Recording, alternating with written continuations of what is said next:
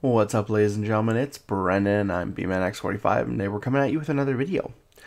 Today I wanted to talk about the One Piece live action season 2. As you know, I am a big One Piece fan. Really great show, really enjoy the anime, and I really enjoyed season 1 of the live action adaptation, which a lot of people did. Netflix is doing a season 2. Again, Oda is going to be a big part of that, and we have some casting so far. We don't have the super important castings. Well, we'd have one of them anyways, but we don't. We're kind of missing some of the biggest castings of the of the season, really, in my mind. But this article here is out of what is it here? What's on Netflix.com. Good information. It's fairly new, just September 2nd here. So we have some more castings. We do have a potential Chopper casting, but maybe not a voice actor, maybe just a body double. But we'll get into it right here.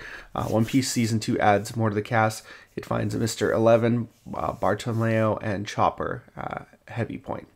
And hey, if you enjoy this type of content, be sure to smash that like button, comment down below. We'd love to hear your thoughts. Subscribe to the channel and hit that bell for notifications so you don't miss a single minute of fun. And if you are a dub watcher like me, you'll be happy to know that the next dub for the beginning of the Egghead arc is coming very soon. I think we're getting it in middle of September, around the 17th, I want to say. And I'm kind of wondering if they're going to start slowing down now that they're so close, or if they're going to pick back up and we're going to get to the point where we're maybe simul-dubbing, or we were really close to we're still really close to the Japanese, within 36 to 40 episodes, but then they slowed down the release dates. It used to be like a month, and now we went from pretty much the end of June, beginning of July, all the way to middle of September. So we went from 5 weeks to 8 weeks. I think in between, but we'll see how that goes anyways. But here, let's get into the article here. Castings have have been coming thick and fast. So, that's an interesting way of putting it. As the show continues production in South Africa, it's expected to run through January 2025. Netflix still has many more cast members to announce. And we suspect they'll be unveiling in due time. But Netflix has reportedly found its Mr. 11, Chopper, Heavy Point, and Luffy's biggest fanboy, Bartolomeo. So anyways, here, after the official teaser from Oda in August, we saw 3 days of cast announcements for the second season. So we have, here's what we have here.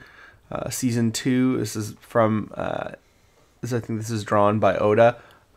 He draws Luffy as Naki, Makenyu, Emily, Jacob, and Taz Skylar. I love how he draws it more actually like Jacob instead of the big nose. He says, yes, filming live-action One Piece is currently in production. With filming well underway, the story will cover Logtown, Reverse Mountain, so the Twin Cape, and Whiskey Peak, and Little Garden, and the Drum Island. Think about it. Imagine how much it'll cost, lol. But whether it's the script or the cast, I continue to insist on this or that, which makes Matt and the showrunner go, ah, and Netflix go, oh, no, and Tomorrow Studios go, what? As they all pull their hairs out, all that, even though we grew so close making season 1. But it's because we all share the same passion for the show. Just as with the last season, they've gone out of their way to promise that they won't put the show out until I'm satisfied. This isn't in the contract. It's a very verbal pledge. I hope you can appreciate how amazing and determined they are for keeping their word, and they've currently proven their ability to bring this world to the screen. I just can't wait to see it. Meanwhile, the previously announced cast is compiled on the official X account, so go check it out. The Grand Line is even more expansive world. You may wonder what was the inspiration behind that kingdom? How could it could connect to the real world? Naturally, the distinctive cast members have been assembled from around the world, and I can't help but get excited thinking about how the adventure has already begun. Among those yet to be announced, what about Vivi and Miss All Sunday? What are they doing with Chopper? We can't announce everyone all at once, but starting tomorrow, we'll be announcing more cast members over 3 days. August 21st, 2nd, and 3rd. Look out for those and stay tuned for more exciting updates to come. I want to see this official teaser from Oda. That'd be kind of funny. Anyways, however, the announcements below do not come from Netflix, but research done by the X account, One Piece Netflix fan. Even before Netflix revealed that Charithra Chandan was cast as Miss Wednesday, they led the speculation behind her casting. Okay. So we have Gavin Gomez as Chopper Heavy Point. It is unclear if Gavin Gomez will provide the voice of Heavy Point Chopper or just solely a body double. The actor stunt double worked on a bunch of different projects: Warrior, Black Sails, Plan B, The Cars That Made the World. He also worked on Deep Blue Sea 3 as a stunt performer. So yeah, he's definitely got probably the body physique for Heavy Point Chopper. So we will see if he's gonna voice him or who's gonna voice Chopper, but he's gonna be at least probably the body of Heavy Point Chopper. Nahum Hughes will play Bartolomeo. He's starred in a bunch of minor roles in movies and television: Black Beauty, Killer Body Count, Darby, Harper Wants to Know You to Know, and Project Dinah. Fans of One Piece will likely know that Bartolomeo isn't officially introduced to the story until the Dressrosa arc, which takes place hundreds of chapters after the events of Logtown. However, as a part of Bartolomeo's backstory, he bears witness to the miracle that saves Luffy's life in Logtown, which inspires him to become a pirate. This is a fun and welcome change to the story, much like how Garp was revealed to be Luffy's grandfather hundreds of chapters earlier than shown in the manga. So yeah, basically just kind of trying to tie things together. So I don't think he'll be a big part of it. I think you'll see him in Logtown, and we won't see him after that because, I mean, I'm hoping not. He doesn't really need to be shoveled in there. I mean, maybe they put him in there for a little bit more, but it'd be cool to see him in the Logtown thing because, yeah, that's part of his backstory. So we'll see what they do with that. And then Alan Folis will play Mr. 11. Alan Folis starred as Owen in the martial arts drama Warrior. He also starred in Apple TV series Invasion and 2 episodes of the docudrama The Great War as Captain 2. I don't even barely remember Mr. 11, honestly. Introduced during the Little Garden arc. Okay, there we go. Yeah, introduced during the Little Garden arc. Mr. 11 is captured by Captain Smoker and Tashigi on the island of Renasi. We never witnessed how Mr. 11 was captured. We expect to see the fight in the 2nd season, allowing us to see Tashigi and Smoker in action, much like how in the 1st season we saw for the first time the fight between Zoro and Mr. 7. So yeah, that'll be interesting. We also have other cast members here. Jazara Jaslyn as Miss Valentine. I don't remember who she was in Warrior. I don't think she's the main character. But I don't remember her from Warrior. Although I haven't watched the 2nd season, so I'm not sure if she's in the 1st. David Dasmalchian as Mr. 3. That, to me, is a perfect casting. He's such a great actor. And he was in Suicide Squad. can't even remember what he played in Suicide. Well, again, I haven't watched the second one, so I don't think he's in the first one. But yeah, he's gonna be a perfect number 3. I like Cameron Johnson as Mr. 5. He was in Batwoman. He's a decent actor. Daniel Lasker as Mr. 9. Yeah, Mr. 9's not. Brendan Murray and Werner Kosetter as Broggy and Dory. Dark Matter. Brendan Murray was in Dark Matter, and Werner Koster was in Dieppe Waters. I don't know how to say that. This one's cool right here. Clive Russell as Crocus. That's a really cool casting. I think that's pretty spot on. You have Ty Keogh from Blood Diamond as Dalton. He looks pretty good. Callum Kerr, Monarch, as Smoker. I'm interested to know if... Actually, no, I think... No, he wasn't the guy who they showed that kind of back of Smoker at the end of season 1. And that was one of the other cast members. I think that was... who was it? Who did that? One of the cast members did that. They changed did a costume change for that scene, but just to do the Smoker scene. But that was kind of cool. We also have here you go, Julia Raywald as Tashigi, and Rob Coletti as Wapple. These are some fun ones right here. Katie Segal as Dr. Correja. I know people were hoping for what's her name? The name escapes me now, but they were hoping for she wanted to be Dr. Correja because her kid was a fan. Was one of Chopper. I can't think of the name right now, but she's been in a lot of Jamie Lee Curtis. But I think that Katie Segal might be a really good pick for Dr. Correja. Mark, I love this. Mark Herelick as Dr. Herelick. And he kind of looks the part. This is the kind of things... so they're going with a more kind of... I'd say like Arabian look for the... Obviously for... Miss Wednesday, who is Princess Vivi, and Nefertari Cobra. So they got Sendil Ramamurthy.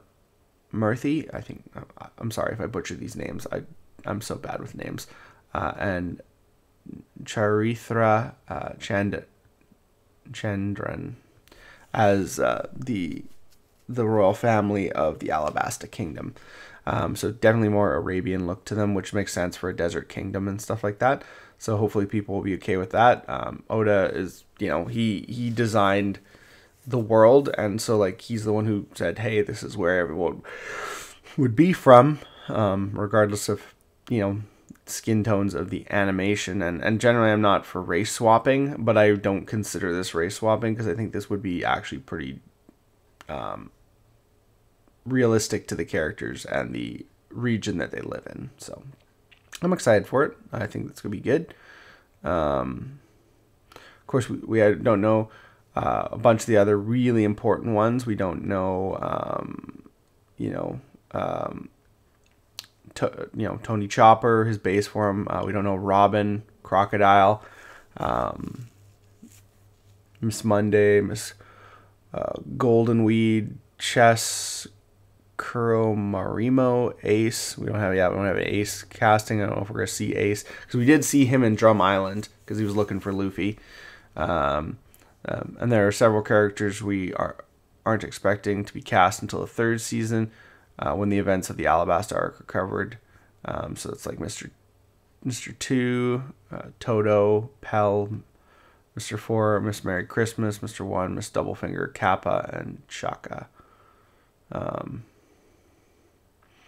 So yeah, I think that's some that's some good casting. I'm surprised that they're not trying to get through Alabasta in season 2, considering that it's taking 2 years to make the next season. Like if we were getting a season every year, like another TV show, I could maybe see but the fact that that's the one thing I was worried about, is that there's too much stuff to cover.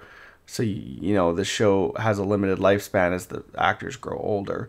The fact is we're just doing Logtown, Reverse Mountain, Whiskey Peak, Little Garden, and Drum Island, which is a lot, actually, if you think about it. And we're not even getting into apparently we're not even getting into that little side arc, that little Millennial, I think it was Millennial Dragon arc